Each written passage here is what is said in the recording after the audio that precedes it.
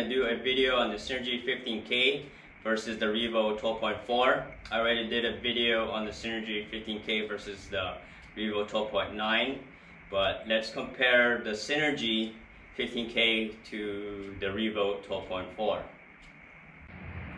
Alright, this is going to be equipment I'm going to be using. I'm going to be using my Predator Q.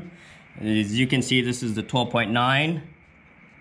This is the 12.4.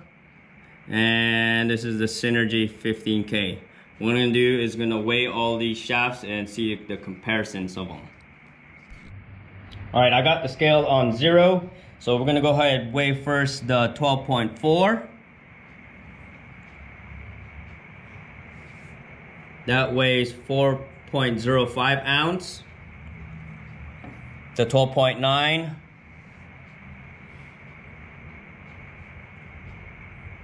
3.85 ounces. And then the Cuetec Cynergy 15K. 3.85 ounces. But for some reason, as you can see, the Revo 12.4 outweighs both of the Cynergy 15K and the 12.9. Alright, I'm going to do the deflection test, starting off with the Cynergy 15K. I'm going to do extreme right on this one and try to hit the center diamond and then see how far it deflects.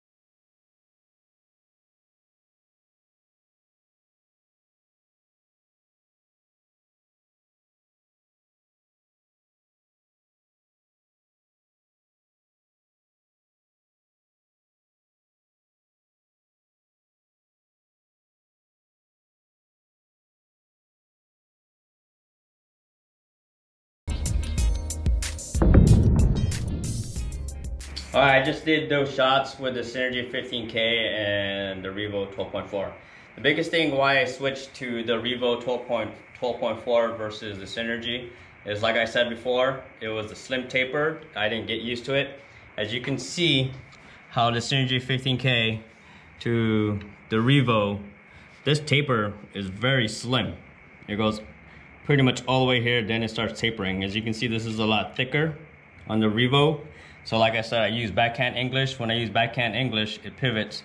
And that's where the little taper actually helps. It doesn't give me that slippage, what I was talking about. And with the Cynergy, it has that slippage here. I can feel it. And when I use backhand English, it's not as consistent. So I didn't get used to that. That was the biggest thing. Just the little raised taper actually helped me out on backhand English, because I use backhand English for most of my shots depending on the situations, and that's one of the biggest thing I did not get used to. Don't get me wrong, the Cuetec Cynergy 15K plays very well. I can use a lot, I can put a lot of spin on it. It gets the cue ball around with no effort, but it does have that deflection compared to the Revo. But All this is aiming a compensation, but once you get the aiming compensation, the shaft itself is an excellent shaft. It feels like wood, it shoots like wood, and doesn't have that dinging sound just like the Revo does, but I just could not get used to that super slim tapered. I hope this helped. Thank you for watching, and see you guys next time. Thank you for watching. Please subscribe me. Don't forget to thumbs up. Bye bye.